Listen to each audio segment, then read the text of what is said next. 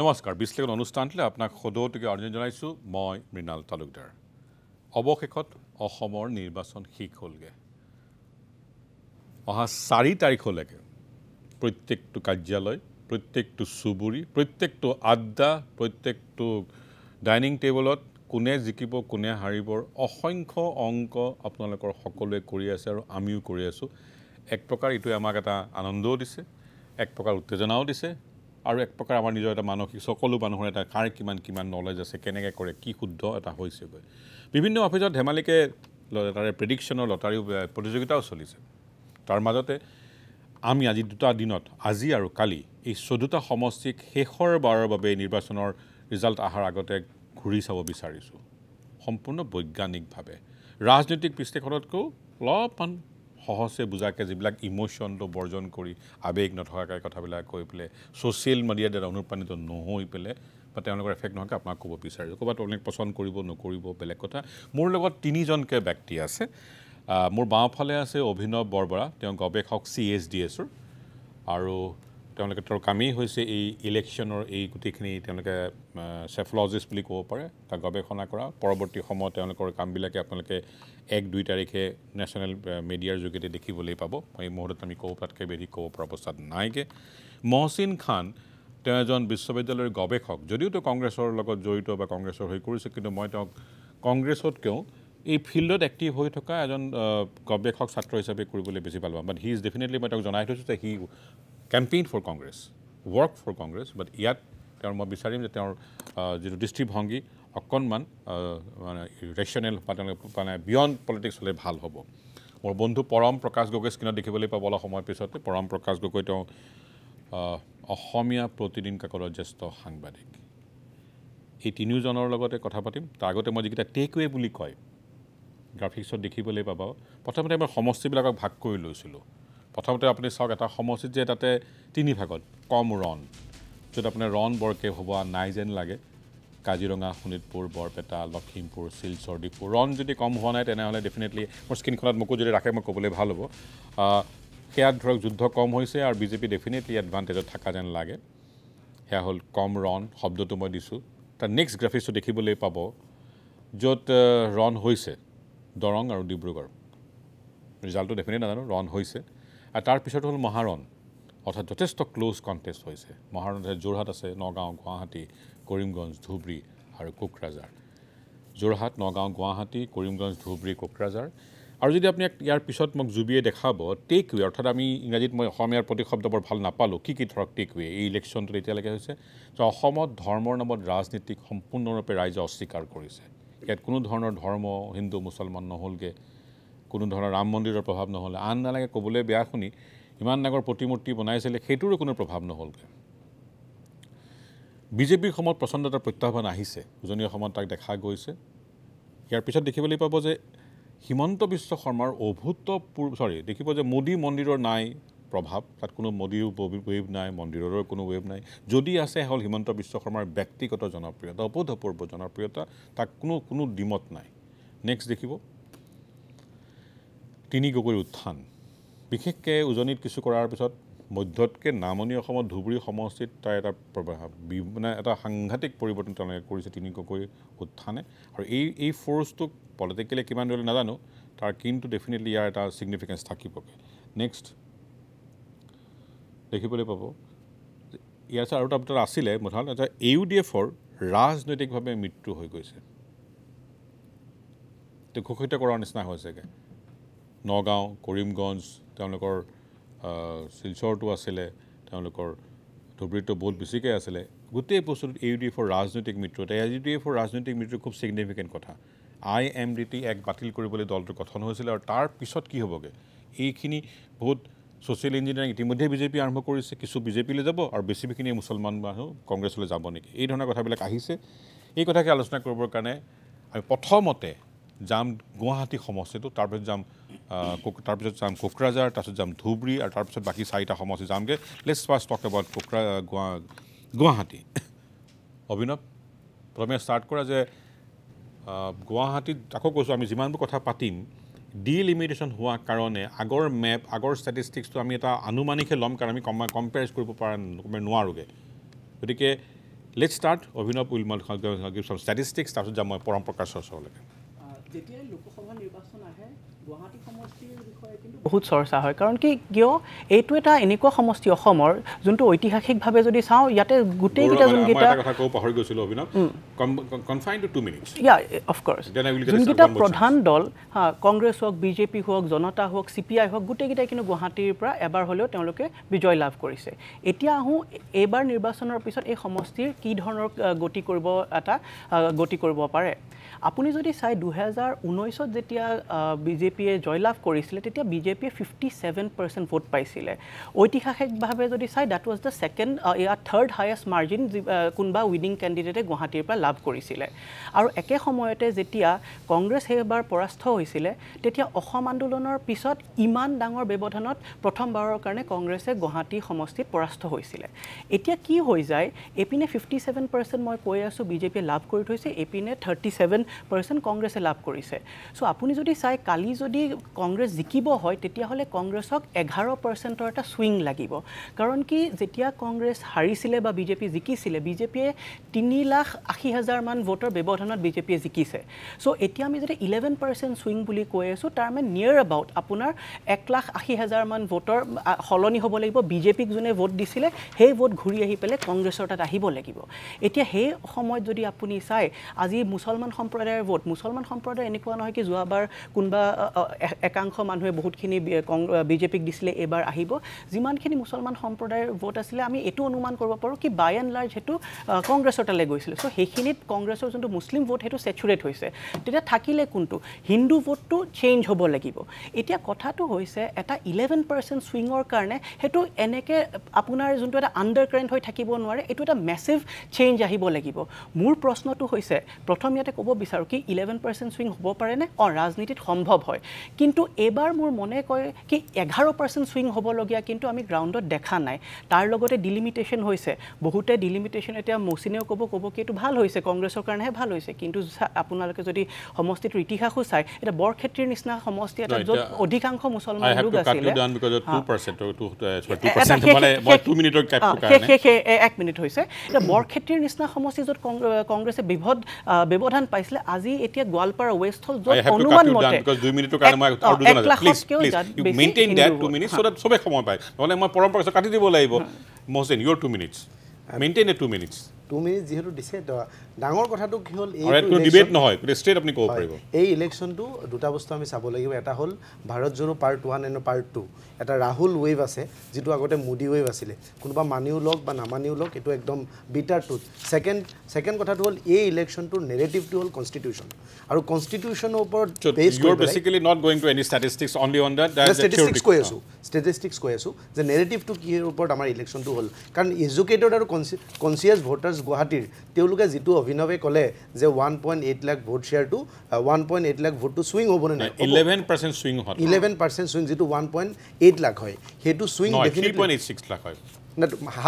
Half হ'ব লাগিব না হাফ হ'ব লাগিব হাফ হ'বলৈ হলে তাত স্ট্যাটিস্টিক্স আছে মই আপোনাক এটা কথা কও যে গুৱাহাটীত 2014 চনত বিজেপিয়ে কিলো ইলেকশন খেলিছিল যে তেওঁলোকে পানীৰ কথা কৈছিল যে গুৱাহাটীত পানীৰ সাপ্লাই হ'ব তেওঁলোকে যিবোৰ মেজৰ আৰু প্ৰাইম ইস্যু যিবোৰ আছিল হেবোৰৰ পৰা গুটেইখিনি আতৰত আছে যোৱা ইলেকশনটো কিহৰ ওপৰত হৈছিল যোৱা ইলেকশনটো এটা নেৰেটিভ আছিল তেওঁলোকৰ হিন্দুত্ব নেৰেটিভ কিন্তু এতিয়া অভিনৱ ফটোৰ নিচিনা যিবোৰ অৰ্গানাইজেশ্যন বা যিবোৰ সংগঠনে কাম কৰিছে বহুত অৰ্গানাইজেশ্যনৰ লগত মই কথা পাতি গম পাইছো যে যিবোৰ ৰাম মন্দিৰ হোক বা তেনেকুৱা ইস্যু যিবোৰ আছিল হেবোৰ ইস্যু কোনো মেটাৰে কৰা নাই এটো ইলেকশনত আনএমপ্লয়মেন্টৰ নিচিনা ডাঙৰ ইস্যু যিবোৰ আছে নিবনুৱা সমস্যা হেবোৰৰ ওপৰত ডাঙৰ প্ৰাইম ফোকাস আছিল দ্বিতীয়তে গুৱাহাটীৰ ক্ষেত্ৰত আপোনাক ডাঙৰ কথা কও যিবোৰ আপুনি চাব পদপথৰ যিবোৰ বেপাৰী হয় যিবোৰ ক্ষুদ্ৰ ব্যৱসায়ী হয়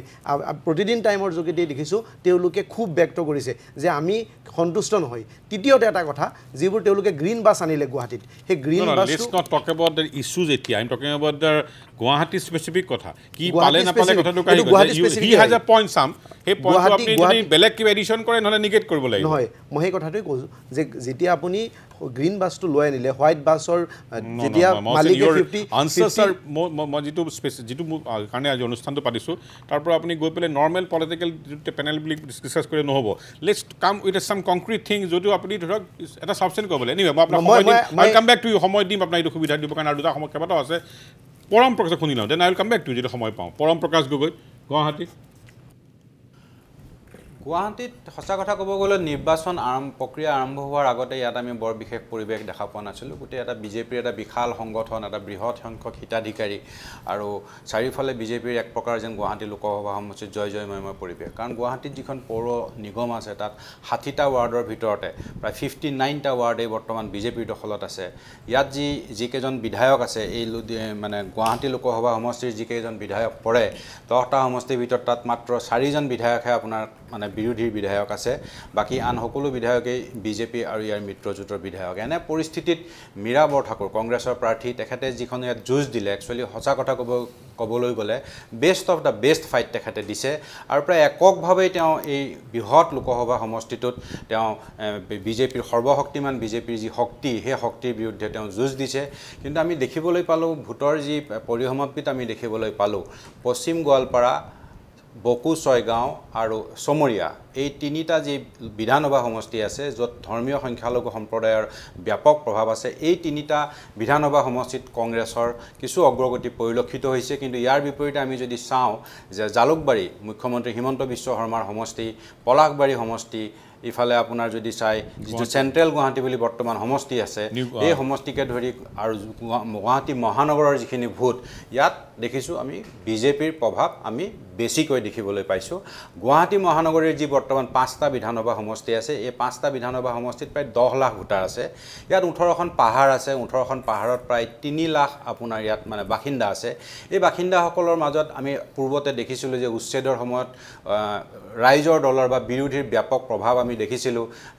হিলহাকুত যেতিয়া উচ্ছেদ হৈছিল তাত আমি ব্যাপক প্ৰভাৱ দেখিছিলোঁ কিন্তু ভোট গ্ৰহণ প্ৰক্ৰিয়াত আমি দেখিবলৈ পালোঁ যে এই পাহাৰৰ ভোটাৰসকলৰ অধিকাংশই যিহেতু হিতাধিকাৰী গতিকে ইয়াত মূৰকত গৈ পেলাই বিজেপিৰ কিছু প্ৰভাৱ আমি বেছিকৈ দেখিবলৈ পাইছোঁ আৰু সামগ্ৰিকভাৱে যদি আমি চাবলৈ যাওঁ মীৰা বৰঠাকুৰে এককভাৱে যথেষ্ট ভাল যুদ্ধ ইয়াত দিয়াৰ পিছতো হয়তো ইয়াত বিজেপিৰ অগ্ৰগতি লাষ্টৰ পিনে কি ক'লে হ'ব না বোলে মই পাবি গ'ল মই ভলিউমটো শুনিব লাগিছিলে শেষ হৈ গ'লে নাই তথাপিও ভাল যুঁজ দিছে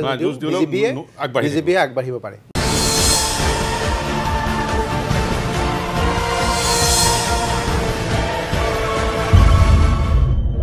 সাতটা কনষ্টিটুৱেঞ্চি ভাবি চিন্তা কৰিছোঁ আজি কালি আৰু 7টা লেটছ টক এবাউট ধুবুৰী এই মুহূৰ্তত সকলোতকৈ বেছি চকুত পৰা যেনেকৈ আগৰ উজনিত যোৰহাট মধ্যমত নগাঁও আৰু নামনিত ধুবুৰী মহচিন তুমি ধুবুৰীত আছিলা লেটছ গিভ ইউ ষ্টিং কিন্তু উইদাউট ডোণ্ট গিভ মি এই পলিটিকেল পাৰ্টটো কনষ্টিটুৱেঞ্চিটোৰ কেনেকুৱা ধৰণৰ পোষ্ট এনালাইচিছটো লাগি ধুবুৰীত মই 3টা পাৰ্টত যদি ডিভাইড কৰোঁ সৃজনগাম চেঙা আৰু মন্দিয়া এই নতুন সমষ্টি সংযোজিত হৈছে ধুবুৰীৰ লগত পুৰণা আছিলে সাউথ চালমাৰা আৰু ধুবুৰী সৃজনগাম আৰু চেঙা যিটো সমষ্টি চেঙা সমষ্টিত AIUDFৰ বিধায়ক আছে যদিও একদম বিধ্বস্ত শেষৰ দিনা আপুনি দেখিছে আজমলে গৈ পেলাই তাত কান্দিব লগা হৈছে গতিকে সৃজনগাম আৰু চেঙাত ৰকিবুল হুছেইন ডাঙৰীয়াৰ বৃহৎ ব্যৱধান থাকিব আৰু মন্দিয়া যিটো সমষ্টি নতুন মন্দিয়া সমষ্টি হ'ল চেয়াৰমান আলীৰ সমষ্টি পুৰণা বাগবৰ সমষ্টি তাত হয়তো কংগ্ৰেছৰ বৰ বিশেষ এটা লিডিং নাথাকিব কিন্তু সৃজনগাম আৰু চেঙাত খুব ভাল হ'ব মই দ্বিতীয়তে আহোঁ মানকাছাৰ যিটো সাউথ চালমাৰ হয় তাত কংগ্ৰেছৰ বৃহৎ ব্যৱধান থাকিব আৰু তাত দ্বিতীয়ত থাকিব আপোনাৰ বিজেপিৰ যিটো সমৰ্থিত কেণ্ডিডেট AGP দলৰ জাবেদ ইছলাম আৰু তৃতীয়তে আহোঁ ধুবুৰীত আজমলৰ মানকাছাৰত হয় মানকাছাৰ যদি মানকাছাৰ সমষ্টিটো চাওঁ মানকাছাৰ সমষ্টিটো আপোনাৰ মতিউৰ মণ্ডলো আছে AIUDFৰ বিধায়কো আছে গতিকে আমি যদি স্প্লিট কৰোঁ তথাপিও আপুনি যদি মিটিংবোৰ চাই বা মানুহৰ ডেমোগ্ৰাফিক যদি আপুনি সেইটো পেটাৰ্ণটো চাই তাতে কংগ্ৰেছটো লিড হৈ আছে আৰু ধুবুৰী একদম যিটো হাৰ্ডক'ৰ ধুবুৰী হয় ধুবুৰী জিলাত যিকেইটা সমষ্টি আছে তাত AIUDFৰ এটা বিৰাট এণ্টি ইনকামবেঞ্চি আছে আৰু আজমল যে ইনকেপাবল আৰু ইনএবিলিটিজ ৰেইজিং মাইনৰিটি ইছ্যু আৰু তেওঁলোকে এটাই কেছ কৰিছিলে ডিভোটাৰৰ সেই কেছটোকো তেওঁলোকে উঠাই ল'লে গতিকে মাইনৰিটি মানুহৰ এটা বিৰাট খুব আছে যিটো কাৰণে মই আপোনাক ডেটা দি পেলাই কৈ দিছোঁ 70 to 75% লিডিং থাকিব কংগ্ৰেছ আৰু অভাৰঅল যদি আমি চাওঁ বৃহৎ ব্যৱধানত ৰকিবুল হুছেইন ধুবুৰীৰ পৰা জিকি আছে আৰু হয়তো ধুবুৰীত আচৰিত হ'ব লগা নহ'ব AIUDF 3 নম্বৰো হ'ব পাৰে আৰু মই আপোনাক যিটো কথা ক'লোঁ সাউথ চালমাৰাত যিখিনি ভোটাৰ আছে সাউথ চালমাৰাত AIUDFৰ কোনো অস্তিত্বই নাই ঠিক একেদৰে আৰু দেশী উজানিৰ এটা ইছ্যু আছে আপুনি জানে ভালকৈ ধুবুৰীত সেই দেশী উজানিৰ যিখিনি মানুহ আছে উজানি মানুহ ৰাজবংশী মানুহ যিখিনি আছে সেই মানুহখিনি কংগ্ৰেছক ভোট দিছে আৰু অলপ ভোট অসম গণ পৰিষদলৈকে গৈছে গতিকে আপুনি মূল কথাখিনি ক'ব কৈছে মই ষ্ট্ৰেট ক'লোঁ কংগ্ৰেছ প্ৰায় 1.5 লাখ পৰা 2 লাখ ভোটত আগুৱাই থাকিব 2 নম্বৰত হয়তো অগপ হ'ব পাৰে এতিয়া 2 আৰু 3ৰ মাজত এটা অৰিয়া চলি আছে মই তাৰমানে সৰুকৈ কথা কওঁ যে উজনিৰ মানে উজনি বা উত্তৰ অসমৰ মানুহৰ কাৰণে মানকাছ আৰু চাউথ চালমাৰা এই সম্পৰ্কে আপোনালোকে মেপত শব্দটো দেখি থাকিব পাৰে ভালকৈ হয়তো বেছিভাগৰে এইটো কনফিউজন হ'ব এনেকুৱা এখন জিলা এনেকুৱা এখন ঠাই যিটো আপুনি অসমৰ ভূখণ্ডৰে যাবও নোৱাৰে তাক হয় আপুনি নাৱৰে যাব লাগিব নহ'লে আপুনি মেঘালয়ৰে যাব লাগিব আৰু ইণ্টাৰেষ্টিংলি তাত ভোট পাৰ্চেণ্টেজ এখন জিলাত এটাও পেট্ৰল পাম্প নাই তাতে এটা চাউথ চালমাত পেটকাৰ কাষত চাৰিফালে গাড়ী হিলছত আছে কাৰণ তাত দামটো কমকৈ যিয়ে নহওক পৰম প্ৰকাশ ইউৰ টেক অন ধুবুৰী এইবাৰ লোকসভা নিৰ্বাচনত ধুবুৰী সমষ্টিটোৱে মই ভাবোঁ যে অসমৰ ৰাজনীতিৰ ভৱিষ্যত ৰাজনীতিৰ এটা নতুন ৰূপৰেখা যেন অংকন কৰিছে মোৰ তেনেধৰণৰ ভাৱ হৈছে 2009 চনৰ পিছৰে পৰা এই লোকসভা সমষ্টিটো AIUDFৰ সভাপতি বদৰুদ্দিন আজমলৰ দখলত আছিলে AIUDFৰ জন্ম হৈছিলে IMDT আইন বাতিলৰ প্ৰতিবাদ কল্পে সংখ্যালঘু সংগঠনসকলক লৈ পেলাই ধৰ্মীয় সংখ্যালঘুসকলক ৰাজনৈতিক আৰু সামাজিক সুৰক্ষা দিয়াৰ প্ৰতিশ্ৰুতিৰে AIUDF গঠন হৈছিল আৰু 2009 চনৰ পৰা আমি দেখিছোঁ যে ধুবুৰীত সদায় অপ্ৰতিৰোধ্যভাৱে বদৰুদ্দিন আজমলে বিজয়ৰ হাঁহি মাৰি আহিছে আনকি 2014 চনত 2019 চনত যেতিয়া মোদীৰ ঢৌ আছিল সৰ্বত্ৰে সেই সময়তো আমি দেখিছিলোঁ যে এই লোকসভা সমষ্টিটোত বদৰুদ্দিন আজমলেই সেই হাঁহি মাৰিছিল কিন্তু এইবাৰ দেখা গৈছে যে বদৰুদ্দিন আজমলৰ যি তেওঁ বিগত ৰাজ্যসভা নিৰ্বাচনসমূহত AIUDFৰ বিধায়কসকলৰ যি সন্দেহজনক ভূমিকা এই ভূমিকাটোৰ পিছত লাহে লাহে ধৰ্মীয় সংখ্যালঘু ভোটাৰৰ মাজত বিৰোধী দলবিলাকে এই প্ৰচাৰটো ইমান জোৰদাৰ গতিত চলালে যে বদৰুদ্দিন আজমল বিজেপিৰ এজেণ্ট বদৰুদ্দিন আজমল মুখ্যমন্ত্ৰী হিমন্ত বিশ্ব শৰ্মাৰ মানুহ বদৰুদ্দিন আজমলে সদায় নিজৰ ব্যৱসায়িক স্বাৰ্থত শাসক পক্ষৰ স্থিতি লৈ আহিছে এই বিষয়টোৱে সংখ্যালঘু জনসাধাৰণৰ মাজত বদৰুদ্দিন আজমলক এটা যেন সন্দেহজনক চৰিত্ৰত পৰিণত কৰিলে আৰু তেওঁ যেন বিজেপিৰ সঁচা অৰ্থত এজন এজেণ্ট আৰু বিশেষকৈ বিধায়ক অখিল গগৈয়ে যদিও আগ্ৰাসী প্ৰচাৰ চলালে এই ধুবুৰী লোকসভা সমষ্টিটোত বদৰুদ্দিন আজমলৰ বিৰুদ্ধে বদৰুদ্দিন আজমল বিজেপিৰ সৈতে এটা মুদ্ৰাৰ দুটা পিঠি এই যিটো এটা নেৰেটিভ সংখ্যালঘু জনসাধাৰণৰ মাজত গ'ল মই ভাবোঁ এই বিষয়টোৱে ৰকিবুল হুছেইনৰ পথটো যথেষ্ট প্ৰশস্ত কৰি তুলিলে আৰু এইবাৰ ধুবুৰী লোকসভা সমষ্টিটোত যদিও অসম গণ পৰিষদৰ এজন প্ৰাৰ্থী আছিল মূল যুঁজখন কিন্তু আমি দেখিছোঁ যে কংগ্ৰেছৰ ৰকিবুল হুছেইন আৰু AIUDFৰ বদৰুদ্দিন আজমলৰ মাজত হৈছে আৰু বদৰুদ্দিন আজমলৰ এই যে বিজেপিৰ প্ৰতি তেওঁৰ এটা সন্দেহজনক ভাৱৰ তেওঁৰ যিটো স্থিতি এই স্থিতিটোৱে মই ভাবোঁ যে এই লোকসভা সমষ্টিটোত এইবাৰ বদৰুদ্দিন আজমলৰ যিটো তাৰ তাজপাতৰ ঘৰ আছিলে ঘৰটো যেন তেওঁ ক্ৰমাৎ খহি পৰিছে আৰু অনাগত দিনত ধুবুৰী লোকসভা সমষ্টিয়ে পাইছোঁ অভিনৱ তোমাৰ সময় এতিয়া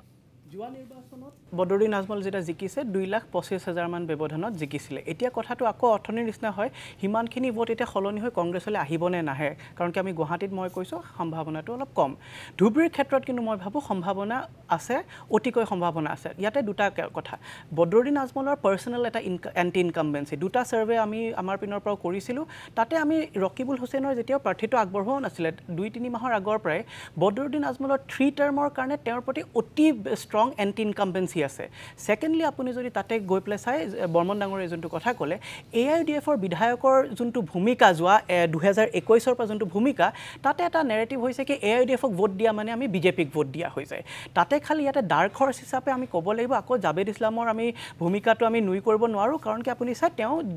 যোৱা নিৰ্বাচনত 23% ভোট পাইছে এতিয়া সেই 23%টো বাঢ়ে নে কমে হেতুও কিন্তু এটা নিৰ্ণয় কৰিব সেই হাঁহি কোনে মাৰিব কাৰণ কি জাবেদ ইছলামৰ ভোটটো কিন্তু এটা মুছলিম প্লাছ কংগ্ৰেছ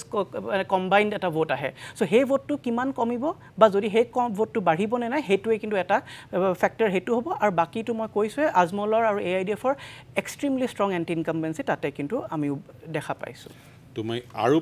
50 সেকেন্ড তোমাক দিছো 30 সেকেন্ড তুমি যে গুৱাহাটী ওৰে কথাটো ক'ব বিচাৰিছে ইউ জাস্ট কথাটো কৈ মই গুৱাহাটী বুলিয়ে নহয় গুটে মহসিনে কোৱা দুটা তিনটা কথা তেওঁ প্ৰথমে ক'লে কি গুটে নিৰ্বাচনটো ৰাহুল গান্ধীৰ প্ৰতি এটা মানে মানুহৰ পজিটিভ হেৰি মই পেন ইণ্ডিয়াৰ কথা কৈছো এক মৌ পেন ইণ্ডিয়া কম ৰিসেন্টলি যোনটো আমি লোকনীতি CSDSৰ পৰা আমি প্ৰিপল সাৰ্ভে কৰিছিলো তাতো স্পক ৰাহুল গান্ধীৰ অকল 26.5 যোনটো 1 বা 2% বাঢ়িছে আমি যোৱা 3-4 বছৰত তাৰ তুলনাত আমি যদি চাও মোদীৰ পপুলাৰিটি হৈছে 47 সো এটো ৰাহুল গান্ধীৰ কাৰণে ধুবুৰীত কিন্তু বা গুৱাহাটীত যদি জোটে জিকেটো ৰাহুল গান্ধীৰ ধুবুৰীত কিন্তু ইম্পেক্ট আছে লিসেন টু ৰাহুল গান্ধীৰ কিমান ভূমিকা হেতু কিন্তু মই ডাঙৰ এটা কোৱেশ্চন মাৰ্ক টম সেকেন্ডলি আমি সবে কৈ আছো প্ৰাইস ৰাইজ আৰু আনএমপ্লয়মেন্ট হয় প্ৰাইস ৰাইজ আৰু আনএমপ্লয়মেন্ট ইস্যু হয় না এক্স্যাক্টলি এটো সবতকে মানে এটো এটা অতি গুৰুত্বপূৰ্ণ ইস্যু আমাৰ নিজৰ সাৰ্ভেটো পাইছো কিন্তু কথাটো হৈছে that is not driving voter solely এটা যদি আপুনি আমাৰ নিজৰ সাৰ্ভেটো চাই মধ্য প্ৰদেশ বা ৰাজস্থানত তাতিয়াও প্ৰাইস ৰাইজটো সবতকে ডাঙৰ ইস্যু আছিল কিন্তু ভোট দিয়া সময়ত তেতিয়াও কিন্তু বিজেপিয়ে জিকে হেৰিও জিকে কিয় মই কৈ আছোঁ শেষত কাৰণ কি যেতিয়া আমি সুধো প্ৰাইজ ৰেইজৰ কাৰণে আপুনি কেন্দ্ৰীয় চৰকাৰক নে কাক দোষ দিব সদায় হৈ যায় কি ব্লেম এট্ৰিবিউশ্যনটো ষ্টেট আৰু চেণ্ট্ৰেল গভৰ্ণমেণ্টক ডিভাইড হৈ যায় চ' সেইকাৰণে যোনটো ইম্পেক্ট হ'ব লাগে এতিয়া আমাৰ ছাৰ্ভেত পাইছোঁ 50% মানুহে কয় কি দুখন চৰকাৰ মানে কেন্দ্ৰীয় চৰকাৰ আৰু ৰাজ্য চৰকাৰকে আমি দুখ দিম কেৱল এখন চৰকাৰৰ সেইটো মানে সেইকাৰণে কষ্টটো এখন চৰকাৰে হেৰি নহয় সেইটো কাৰণে your 30 second reply মই অভিনৱৰ কথাখিনিলৈ নাযাওঁ গুৱাহাটী স্পেচিফিক যিহেতু you have to give it to it সেইখিনি নেৰেটিভৰ কথা কওঁতে মই গুৱাহাটীৰ কথাখিনি থাকি যাব গুৱাহাটীৰ কথাটো মই এইটোৱে ক'ম যে কামৰূপ ৰুৰেলত যিকেইটা আমাৰ কনষ্টিটুৱেঞ্চিজ আছে তাত লিডিং ইমান বেছি হ'ব য'ত নেকি ৰাতি 8টা 9টালৈকে আমাৰ ভোটিং চলি আছিলে আৰু যোৱাবাৰ আমাৰ যি কেণ্ডিডেট আছিলে ববিতা বাইদেউৰ কম্পেয়াৰত মীৰা বাইদেউৰ ভোট পাৰ্চেণ্টেজ বহুত বেছি বাঢ়িব আৰু গুৱাহাটীত যিটো চিটিত হয় চিটিত এবাৰ চাইলেণ্ট ভোটাৰ আমি বহুত মানুহৰ লগত কথা পাতিছোঁ পাহাৰৰ মানুহৰ লগত আমি দেখিছোঁ যে হিমন্ত বিশ্ব শৰ্মা যোৱাৰ পিছত পাহাৰত মিটিং কৰিব পৰা নাছিলে ৰিনিকি বৈয়াই উত্তৰ গুৱাহাটীত মিটিং কৰিব পৰা নাছিলে মই এই ধৰণৰ কথা যাব বিচৰা নাই ববিতাতকেতো বাঢ়িব সেইটো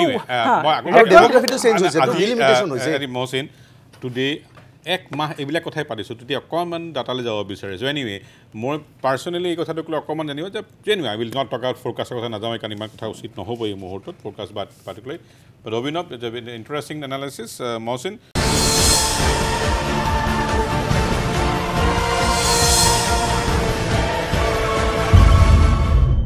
কোনো বিনা বাক্যবোৰে let's go straight two Kokrajhar পৰম প্ৰকাশ গগৈ তোমাৰ পৰা পৰমে শুনি লওঁ কোকৰাঝাৰ কাহিনীটো বৰ জটিল সাধাৰণ মানুহৰ কাৰণেও আৰু জটিল কাৰণ তাত পাৰ্টনাৰবিলাক ষ্ট্ৰেটেজিক পাৰ্টনাৰবিলাকৰ বেলেগ বেলেগ পৰম তোমাৰ পৰা শুনি লওঁ দেন কাম টু অভিনৱ কোকৰাঝাৰ লোকসভা সমষ্টিটোত আমি যদি চাওঁ কোকৰাঝাৰ লোকসভা সমষ্টিটোত বিৰোধীৰ যিটো ভোট বিভাজন হৈছে তাত BPF আৰু আপোনাৰ কংগ্ৰেছৰ প্ৰাৰ্থীগৰাকীৰ মাজত এটা ভোটৰ এটা বৃহৎ ব্যৱধান হৈছে মই ভাবোঁ ইয়াৰ এটা সুযোগ হয়তো যিটো শাসনাধিষ্ঠিত দল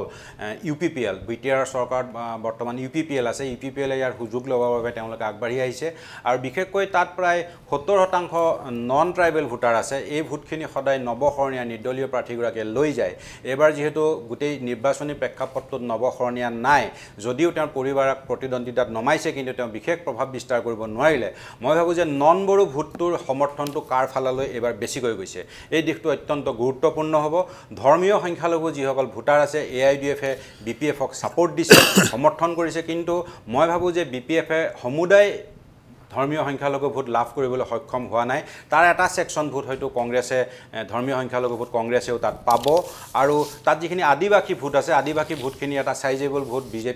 বিজেপিৰ কেইবাজনো মন্ত্ৰীয়ে তাত বাহৰ পাতি UPPLৰ পক্ষে নিবলৈ সক্ষম হৈছে কিন্তু সমষ্টিটোত যথেষ্ট পৰিমাণৰ খ্ৰীষ্টান ধৰ্মৰ ভোট আছে সেই ভোটখিনিত হয়তো BPFে কিছু প্ৰভাৱ বিস্তাৰ কৰিবলৈ সক্ষম হৈছে মূলতঃ এই গোটেই নিৰ্বাচনী যুঁজখন কোকৰাঝাৰ লোকসভা সমষ্টিত এখন মানে অত্যন্ত প্ৰতিদ্বন্দ্বিতা হ'ব BPF আৰু UPPLৰ মাজত একে আখাৰে কৈ দিব নোৱাৰি যে তাত UPPL জিকিব বুলি যদিও তাত চৰকাৰত UPPL আছে তেওঁলোকৰ বিধায়ক আছে গোটেই মুখ্যমন্ত্ৰী হিমন্ত বিশ্ব শৰ্মাকে ধৰি অধিকাংশ বিজেপিৰ মন্ত্ৰীয়ে তাত প্ৰচাৰ চলাইছে তৎসত্ত্বেও হাগ্ৰামা মহিলাই দলটোৱে তাত খুব শক্তিশালীভাৱে প্ৰতিদ্বন্দ্বিতা আগবঢ়াইছে যদিহে তাত বিৰোধী একগোট হ'লহেঁতেন কংগ্ৰেছ আৰু BPFৰ মাজত যদি আসনৰ বুজাবুজি হ'লহেঁতেন মই ভাবোঁ যে কোকৰাঝাৰ লোকসভা সমষ্টিটোত ইয়াতকৈ বেছি প্ৰত্যাহ্বানৰ সন্মুখীন হ'লহেঁতেন UPPL বঢ়িয়া ইয়াতকৈও বেছি সন্মুখীন হ'লহেঁতেন UPPL লাষ্ট পৰম অভিনৱ চক লাষ্ট টাইমো 40,000 মান ভোটতহে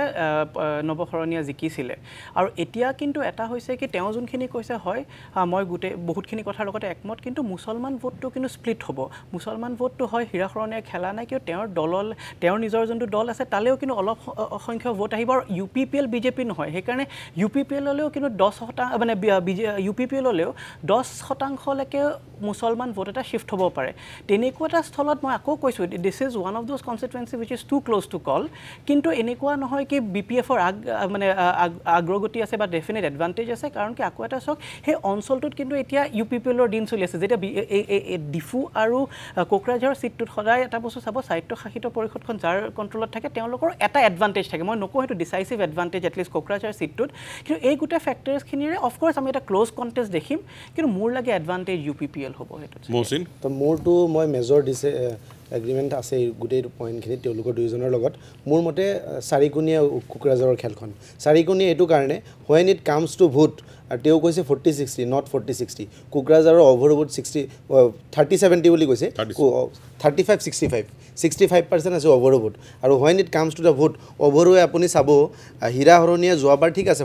40,000 ভোটত জিকিছে কিন্তু তাৰ আগত যদি আমি চাওঁ ষ্টেটিষ্টিক্সটো 3 লাখ ভোটতো জিকে ইমান ভাগা ভাগা বিপিএফৰ নেতাৰ বিৰুদ্ধে গৈ পেলাই হীৰা হৰণীয়ে কিয় জিকে যেতিয়া আপুনি গৈ পেলাই ভোটটো দিয়ে অভাৰৱে বহুত ভাবে ভোটটো ক'ত দিম কিন্তু এইবাৰ কিছুমান সমস্যা আহিলে যেটো বিজেপি আৰু ইউপিপিএলৰ ক্ষেত্ৰত আমি দেখিলো যে বিজেপিয়ে তাত গৈ পেলাই ইন্ডিপেন্ডেন্টলি অৰ্গানাইজেশনটো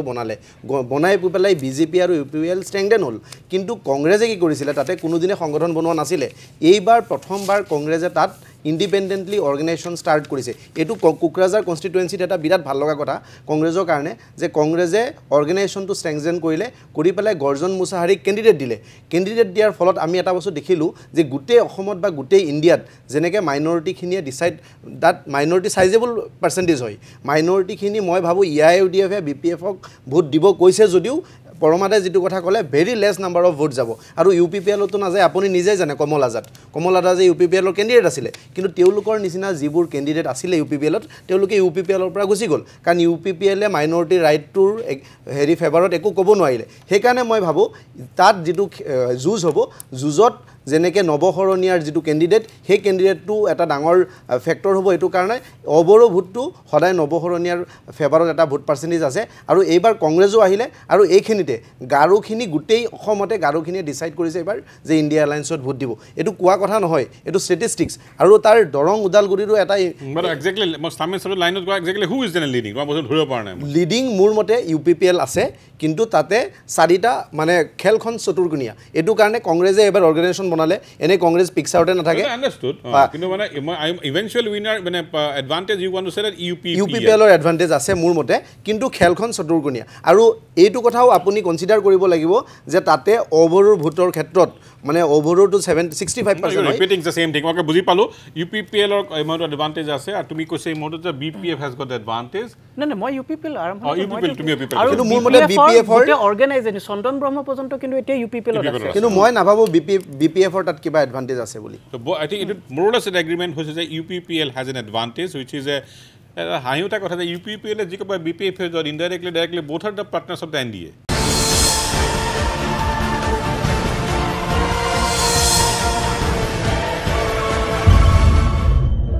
এনেক চাৰিটা কনস্টিটুৱেন্সি এই প্ৰথম সাতটাৰ য'ত প্ৰেক্টিকেলি কম ৰন বুলি মই আগতে কৈ থৈছোঁ সেয়া হ'ল বৰপেটা ওদালগুৰি শিলচৰ আৰু Diphu practically BJP is way ahead advantage বুলি কৈ থোৱা হৈছেগৈ তথাপি পৰম প্ৰকাশ গগৈ যিহেতু ফিল্ডত আছে অভিনৱ এজ এ ছাৰ্ভেত আছে মৌচিন পলিটিকেলি আছে লেটছ গো টু পৰম প্ৰকাশ গগৈ কোকৰাঝাৰৰ দৰে বৰপেটা যেটো লোকসভা সমষ্টি মই ভাবো এইটো বিৰোধীয়ে নিজৰ ভোট বিভাজনৰ বাবে শাসক পক্ষক উপহাৰ দিয়া আন এটা সমষ্টি এটো হৈছে বৰপেটা ইয়াত আমি দেখিলো যে কংগ্ৰেছৰ দীপবায়ন আৰু সিপিএমৰ মনোৰঞ্জন তালুকদাৰ এই দুইজনৰ মাজত শেষ মুহূৰ্তলৈকে বুজাবুজি নহল বা কংগ্ৰেছ নেতৃত্বই বিৰোধী ঐক্যমঞ্চৰ নেতৃত্বই তাত এজন বিৰোধী প্ৰাৰ্থী থিয় কৰাত শেষ মুহূৰ্তলৈকে চূড়ান্তভাৱে ব্যৰ্থ হ'ল আৰু কংগ্ৰেছ আৰু এই মনোৰঞ্জন তালুকদাৰৰ মাজত যি বিৰোধীৰ ভোট বিভাজন হৈছে সেই ভোট বিভাজনে স্বাভাৱিকতে অত্যন্ত লাভান্বিত কৰিছে অসম গণ পৰিষদৰ ফণীভূষণ চৌধুৰীক সেই লোকসভা সমষ্টিটোত 12 লাখ হিন্দু ধৰ্মৰ ভোটাৰ আছে আৰু 7 লাখ মুছলমান ধৰ্মাৱলম্বীৰ ভোটাৰ আছে মুছলমান যেটো ভোটাৰ আছে সেই ভোটাৰৰ বিৰোধীৰ ভোটাৰৰ মাজত বিৰোধী দুইটা দলৰ মাজত ব্যাপক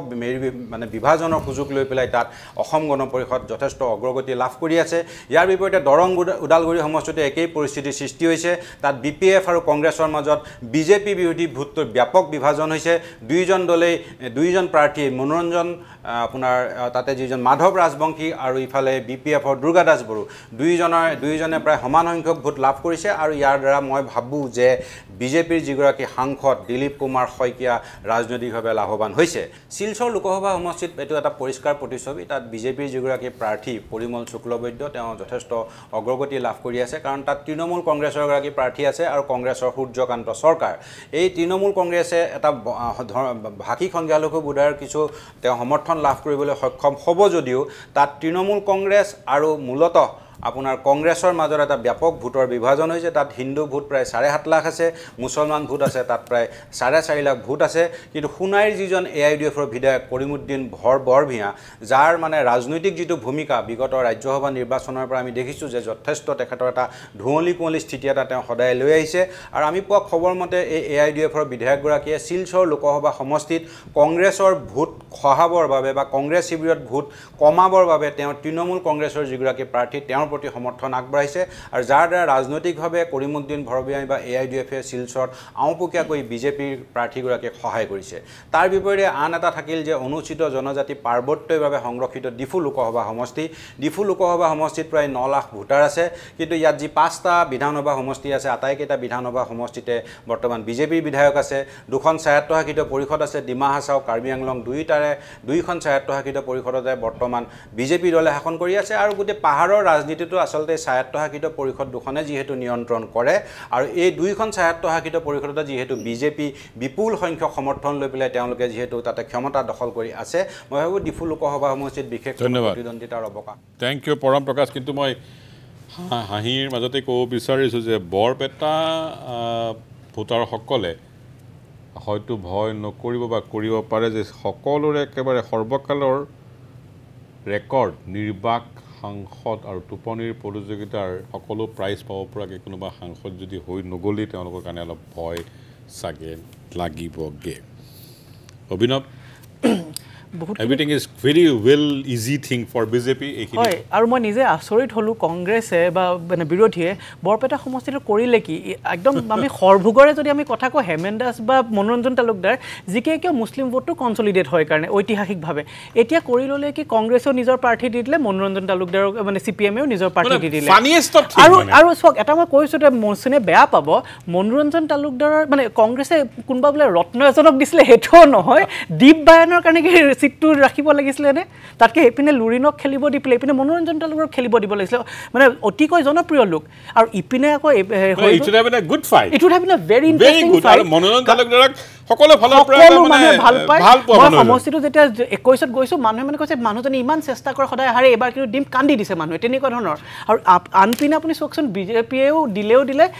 অত্যন্ত পপুলাৰ মানুহ এজনক দিলে ফণীভূষণ চৌধুৰী মানে মানুহে বঙাইগাঁৱৰ ৰাইজক জুনে ক আমিতো জানোৱে তেওঁৰ কাহিনী অতি পপুলাৰ মানুহ সেইকাৰণে মই ভাবো হেখন এখন আৰু প্লাস ডিলিমিটেশন 70% নে কিমান মুছলমান আছিল 30% লেভেলে নামি আহিলে হিমানখিনিলে নামি আহিলে so it's a open and shut case আৰু বাকিখিনি সিলচৰ কৰি মই লাষ্টত ডিফুৰো দুই এটা কথা কওঁ তেওঁ অলৰেডি ক'লে আৰম্ভণিৰ পৰা এটাই থাম্ব ৰুল যাৰ হাততে স্বায়ত্তশাসিত পৰিষদখন থাকে তেওঁৱে এমপিটো জিকে আৰু তাৰ লগতে আপুনি আকৌ এটা বস্তু চক বাৰে আমি এলায়েন্সৰ কথাটো কৈ আছো এটো বিৰোধী কিন্তু আমি সঁচাকৈ প্ৰশ্ন সুধিব লাগে কি ধৰণৰ এলায়েন্স আমি বৰপেটাৰ কথা ক'লো মানুহে পাহৰি গৈছে ডিফুট APHLC যোনটো পাৰ্টি তেওঁলোকৰটো তাতে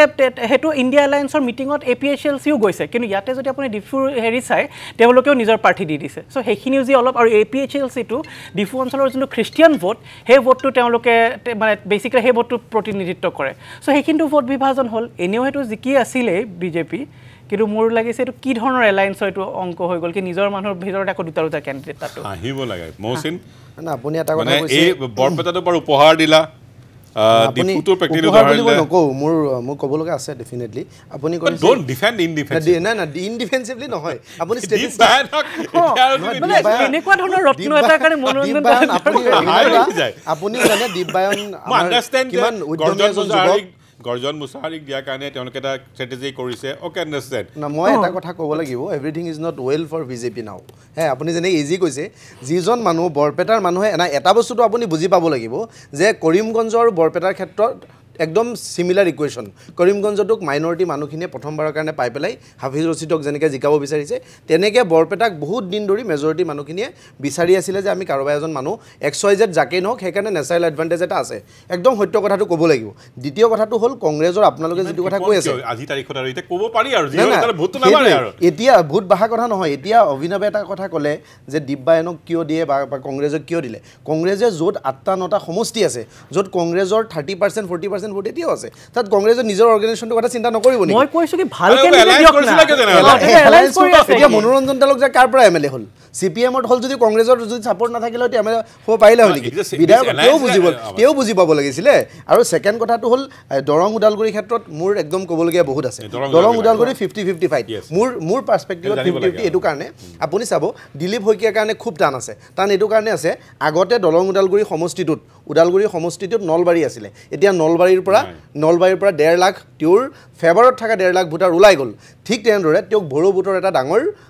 কন্ট্ৰিবিউশন আছিলে কিন্তু এইবাৰ ভৰো ভোটটোৰ স্প্লিট হ'ব তেওঁ হয়তো ভৰো ভোট 30%ও নাপাব 20%ও নাপাব তো এই আৰু গুৱাহাটীৰ পৰা মুছলিম ভোটখিনি তেওঁ ট্ৰান্সফাৰ কৰিব দিছে নাই AIUDF যিটো গেম কৰিছিলে পৰমাতা এটা কথা ক'লে সেই কথাটোত মই একদম হেৰি মানে সমৰ্থন কৰোঁ যে AIUDF এই ঠিকাটো লোৱাৰ পিছতো AIUDF বিফল হ'ল ঠিকাটো তেওঁলোকে মানে ফুলফিল কৰিব নোৱাৰিলে তৃতীয় কথাটো হ'ল মুছলিম voters gone to Congress yes ইউনিনামাছলি মই আৰু নাই বহা বিৰাট ফাইটত আছিলে আৰু এটা অভিনৱে মোক আজিৰ পৰা 6 মাহ আগত এটা কথা কৈছিলে তাৰ হয়তো মনত আছে যে দৰং ওদালগুৰিত কংগ্ৰেছৰ কাৰণে এটা মানে মই সি কোৱা নাছিলে যে জিকিব বুলি কংগ্ৰেছৰ কাৰণে এটা পজিশ্যনটো মানে এনেকুৱা হয় যে কংগ্ৰেছে ফাইট কৰিব পাৰে এটলিষ্ট ফাইট কৰা সিট হয় আপুনি যেটো ইজি সিট বুলি ক'লে ইজি নহয় আৰু এটা ডাঙৰ কথা হেতু হয়তো আপুনিও গম নাপায় কামৰূপ মেট্ৰো আৰু ৰুৰেলৰ পৰা কিছুমান গাঁও নতুনকে ডিলিমিটেশন হৈ পেলাই দৰং ওদালগুৰিত গ'ল আৰু গোটেই কেইটা গাঁৱতে ববিতা বাইদেউৰ বিৰাট লিড আছিলে আপুনি ষ্টেটিষ্টিক্স ওলাব বুলি সেই কাৰণে মই কৈছো যে আৰু খ্ৰীষ্টিয়ান আৰু গাৰু যিখিনি ভোটাৰ্ছ আছে গাৰু U want to say that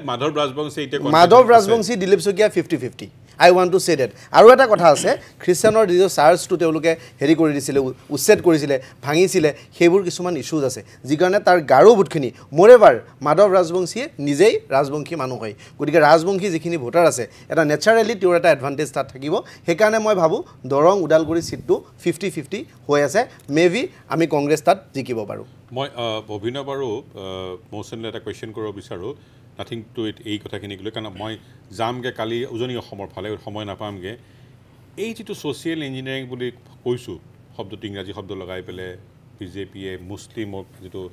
এটা এণ্টাৰটেইনমেণ্ট এপিজমেণ্ট ওচৰ চপাৰ যিটো কৌশল দেখিছোঁ যোৱা নগাঁৱৰ পৰা আৰম্ভ কৰি is it A Jumla or is a new kind of an approach of inclusive politics of BJP? I don't say it is a inclusive politics. I'll tell 26 কাৰণে হিমন্ত বিশ্ব শৰ্মা এটা কথা অনুভৱ কৰিছে যে উজনি অসমত তেওঁৰ বিধ্বস্ত হ'ব আৰু সেই কাৰণে তেওঁক আজমলো যেহেতু বিধ্বস্ত হ'ব গতিকে মাইনৰিটি ভোটটো যাতে ইৰিভাৰ্সিবল ৱেট কংগ্ৰেছত নাযায় সেইকাৰণে মাইনৰিটিৰ এটা পাৰ্ট বিজেপিয়ে যাতে পায় সেইকাৰণে 26ৰ কাৰণে তেওঁ এটা প্ৰলোভন দেখুৱাব বিচাৰিছে কিন্তু এটা কথা স্পষ্ট মাইনৰিটিৰ ৰাইট মাইনৰিটিৰ ডিগনিটিত আঘাত খনা বিজেপিক মই ভাবো ইমান সোনকালে মিয়াৰ কথাটো কয় মিয়াৰ এটা কথা আছে কিন্তু মিয়াই মই ভোটত তোমালোকে ঠিক কৰিবা তোমাৰ নিজৰ ঠাই নগাঁৱতে যি হাৰত হিমন্ত বিশ্ব শৰ্মাৰ মিটিঙত দৌৰে মিয়া মুছলমানে সেই ফটোখিনি চাই পেলাই মই কৈছোঁ দেই মইতো ইমান ভিতৰৰ কথা নাজানিম দিবলৈ নাই সেই ভোটখিনি টেষ্টেড ভোটলৈ হোৱা নাই নেকি মোৰ ঘৰৰ আগত 20 মিটাৰ আগত হিমন্ত বিশ্ব শৰ্মাই পীযুষ হাজৰিকাই আটাইতকৈ ডাঙৰ মিটিং কৰিছে ভোট আপোনাৰ ইভিএম ওপেন কৰাৰ পিছত আপোনাক সেই ভোট কেন্দ্ৰটোৰ ডেটা পঠাই দিম আপুনি চাব 50টাৰ ওপৰত ভোট নাপায় মই আপোনাক ইয়াত কৈ দিম মোৰ নিজৰ ভোট চেণ্টাৰত য'ত মিটিং কৰিছে বিজেপিয়ে পীযুষ হাজৰিকাই আটাইতকৈ ডাঙৰ মিটিংটো কৰিছে ডিঙৰ কিন্তু তাতে গৈ পেলাই পুৰণা ঢিং নতুন লাহৰিঘাট তাতে বিজেপিয়ে 50টাও সেই ৱাৰ্ডটোত য'ত 1400 কিমানটা ভোট আছে প্ৰমিছ কৰিছে মই টিভি স্কুলত মৌচিনৰ নাহিলো হোৱাটছএপত দি দিব মই ডাটাটো দি দিম আৰু সেই বস্তুটো মই খুব কিউৰিয়াছ মই অভিনৱ আপোনাক আৰু এটা বস্তু ইন্টাৰেষ্টিংলি শুনি লওক আৰু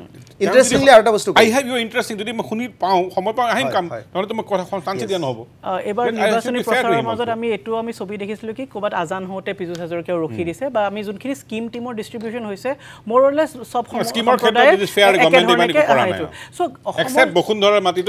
নাম দি থৈছে সো অসমৰ পলিটিক্সটোত পোষ্ট ডিলিমিটেশ্যন প্ৰি ডিলিমিটেশ্যন মুছলিমছৰ যোনটো ডেমোগ্ৰাফিক এডভান্টেজ সেইটো কোনেও নুই কৰিব নোৱাৰে সো ইটছ আ কম্পালশ্যন আৰু সেইটো কাৰণে বিজেপিয়ে একেবাৰে যে কমপ্লিটলি নুই কৰি দিব মুছলমানক আঁতৰাই ৰাজনীতি কৰিব খুজি আছে সেইটো নহয় নহ'লে এজিপিৰো যোনটো চেলিয়েঞ্চ আজি এজিপিৰ হিন্দু ভোট নহয়তো মুছলমান ভোটটো আনিবৰ কাৰণে AGP as a coalition partner বিজেপিক লাগে কিন্তু সেইখিনি এনেকুৱা নহয় কি বৃহৎ কিবা ধৰণৰ ছ'চিয়েল ইঞ্জিনিয়াৰিং হ'ব দে R targeting at the almost 10% vote target কৰিব 10% পাব যদি এট দ্য বেষ্ট পচিবল মানে লিমিট 10% পাব তাতকৈ বেছি যদি আপুনি চাই এবাৰো কৰিমগঞ্জে হওক নগাঁও হওক ধুবুৰী হওক মুছলিম ভোটটো অপজিশ্যনৰ কাৰণে কনচলিডেট হৈছে যিমানে যি কয় মই তাতকৈ যদি হয় মেক্সিমাম কিছুমান চিটত অসমীয়া মুছলমান মেবি 15%লৈকে যাব তাতকৈ কিন্তু you are not expecting more than 10%. 10-15 on a very good day ক'ব 20 হ'ব পাৰে তাতকৈ বেছি ইম্পচিবল মুছলমান ভোটটো কনচলিডেট হৈছে আৰু সেইটো AIUDF নহয় সেইটো কিন্তু পুৰাপুৰি কংগ্ৰেছৰ পিনে কনচলিডেট হৈছে এতিয়া মই ক'ব হয় মহচিন কওক মই ইণ্টাৰেষ্টিংলি যিটো কথা কৈ আছিলোঁ যে এই মিটিংছবোৰত কিয় মানুহ হৈছিলে মই এই কাহিনীটো কওঁ সেই কাহিনীটো হ'ল কি বিজেপিৰ যিখিনি মাইনৰিটি চেলৰ মানুহ আছে যিখিনি মাইনৰিটি চেলৰ লিডাৰ্ছ আছে তেওঁলোকে নিজৰ ৰাজনীতিটো বাৰ্তাই ৰাখিবৰ কাৰণে নিজৰ ৰাজনীতি বচাই ৰাখিবৰ কাৰণে তেওঁলোকে কিছুমান জাগাই জাগাই মিটিং কৰিলে আৰু তেওঁলোকৰ ওপৰত এটা প্ৰেছাৰ আছে যে তোৰ নিজৰ বুথত তোৰ নিজৰ মণ্ডলত তোৰ নিজৰ ৱাৰ্ডত পঞ্চায়তত কিমান ভোট হৈছে সেইটো কাউণ্ট কৰা হ'ব আৰু এইটো ডেফিনেট কথা হয় আৰু সেই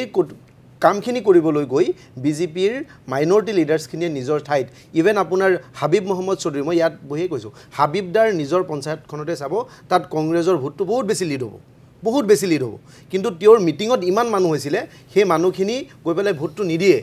এই মানুহখিনিক তেওঁলোকে বিভিন্ন প্ৰলোভন দি পেলাই আঁচনিৰ পৰা কাটি দিব বুলি তেওঁলোকক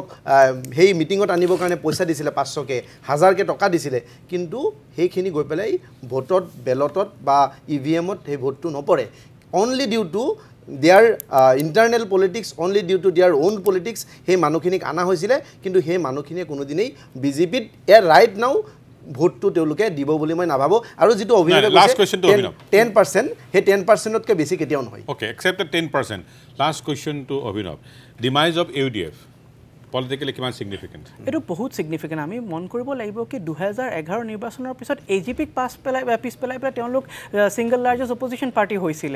ইনফ্যাক্ট এই ধৰণৰ যোনটো আজি AIUDF ফ্লাশ আউট হোৱা নিচিনা পৰিৱেশ আছিল হেতু 21তে হলহেতেন আমি যদি উজনি অসমলৈ গৈছিল বা নামনি অসমত বিশেষকৈ গৈছিল তেতিয়া হৈছে কি মুছলমান ভোটে কংগ্ৰেছ অক্সিজেন দি বসাই দিলে এক্স্যাক্টলি মুছলমান ভোটৰে স্ট্ৰ্যাটেজিক্যালি ভোট কৰে জানে কি AIUDF এট দ্য মোস্ট অপজিশনতে থাকিব কিন্তু কংগ্ৰেছৰ চৰকাৰ এখন কেন্দ্ৰত বা ৰাজ্যত চৰকাৰ বনাব পৰা যদি কাবাৰ আছে এটো কংগ্ৰেছ সেইকাৰণে অফ কোৰ্স এটো যোনটো তেওঁলোকে প্ৰেছাৰ পাই আছে যোৱা 10 বছৰত ইট ইজ ভেৰি নেচাৰেল কি এটো কংগ্ৰেছৰ কাৰণ কি আমাৰ ইউপি নিচিনা জায়গা নহয় কি আমাৰ সমাজবাদী পাৰ্টি বা বেলেগ ধৰণৰ কিবা দল আছে সেইকাৰণে নেচাৰেলি এখিনি ভোট কংগ্ৰেছলৈ ঘূৰি আহিব আৰু সেইকাৰণে AIUDF আনলেছ ৰিইনভেন্ট কৰে আই থিংক এটো কিন্তু এটা ডাঙৰ তেওঁলোকৰ কাৰণে চ্যালেঞ্জ হ'ব নেক্সট 2-3 বছৰ ডিমাইজ অফ যেটো কৈছো যে ৰাজনৈতিক AIUDFৰ মিত্ৰ যেটো আমি প্ৰায়বোৰ ৰাজনৈতিক আলোচনা কৰি দেখা পাইছো যে প্ৰায় এটো এপাৰেন্টলি উলাই পৰিছে নগাঁও দেখা গৈছে কিছু পৰিমাণে নহয় দৰং উদালগুৰি বৰপেটা ধুবুৰী কৰিমগঞ্জ শিলচৰ এই বস্তুটোৱে ভৱিষ্যতৰ ৰাজনীতিত এটা কমপ্লিটলি বেলেগ কৰিব পাৰে আৰু এই 10%ৰ যেটো মুছলিমৰ ক্ষেত্ৰত ইনক্লুচিভ মই এই কথাটো মই প্ৰশংসা কৰিছো যে আন কাট বিজেপিৰ যেটো ৰুল আমাৰ ইয়াতে কিন্তু আমাৰ তেজটো পালো নোলালে গোটেই ইলেকশ্যনটো আমি এটো গৌৰৱ কৰিব লাগে এটোপা তেজু কত নোলাল সাধাৰণ খুন্দা খুন্দলিও নোহোৱাকে গুজি গ'ল আৰু খুব ইনক্লুচিভ পলিটিক্স হ'ল ঘৃণাৰ পলিটিক্স আমাৰ ইয়াত নহ'ল তাৰ কাৰণে অসমবাসী সাংঘাতিকভাৱে ধন্যবাদ জনাইছোঁ এটো বহুত ডাঙৰ কথা ঘৃণা নহ'ল ৰাম মন্দিৰ নহ'ল মছজিদ নহ'ল মুছলমানৰ কাহিনী নাই চেষ্টা কৰিছিল আজিমলৈ অকমান এইবিলাক কথা ক'ব কাৰণে বাট নাথিং হেপেন এতিয়া কথাটো হ'ল যে আমি অহা কাইলৈ আন 7টা সমষ্টিত থুলমূলকৈ চাবলৈ চেষ্টা কৰিম তাৰপিছত আপোনালোকে অকমান ৰং ৰহইজ কৰিবলৈ লাগিব নহলে ইলেকশ্যনেই কৰি আছে গোটেইবিলাকে সেয়া একেবাৰে ডিব্ৰুগড়ৰ পৰা যোৰহাট চাবলৈ চবৰে মন আছে